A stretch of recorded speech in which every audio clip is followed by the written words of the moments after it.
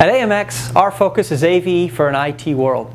I'm Justin Kennedy, and I'm here to tell you a little bit about some ways that you can simplify your audio-video equipment inside your classroom and your conference room.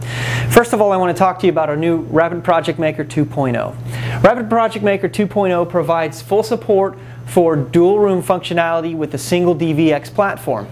Inside of this, we've got the ability now to manage two separate rooms with a single DVX on our dual room project. So as you go into the project, you'll see that we've got the ability to have two separate rooms that can be controlled by a single DVX.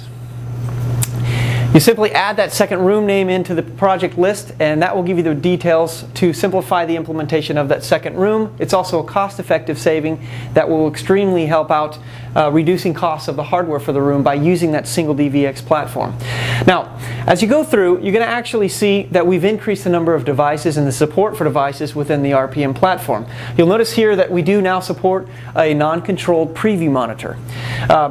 One of the other features that we've added in is support for our G5 touch panels as well as our Incl. And I do want to mention on the touch panel piece that you can now remove the touch panel out of the system, use a keypad or occupancy sensor only, as well as increase that touch panel to up to 4 in-room panels per system.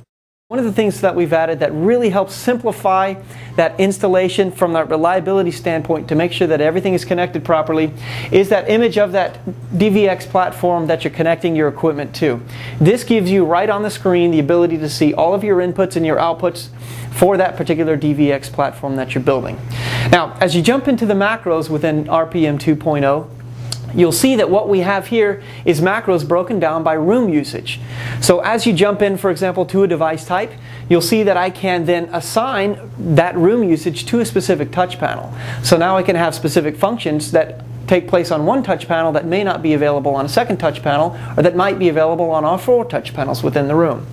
Now as I jump through, as you finish this out, your summary is going to basically be broken up now based on your room usage. Again, you've got your 2 different rooms that we're using the equipment in, as well as the equipment that's used in both rooms.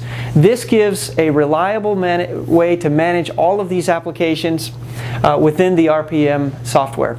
Now, one final thing that I want to mention with regards to reliability, RPM uses a standard set of Netlinks code and standard set of touch panel files for every single system, which means that that reliability is going to be through and through on every single project that you build with the Rapid Project Maker software.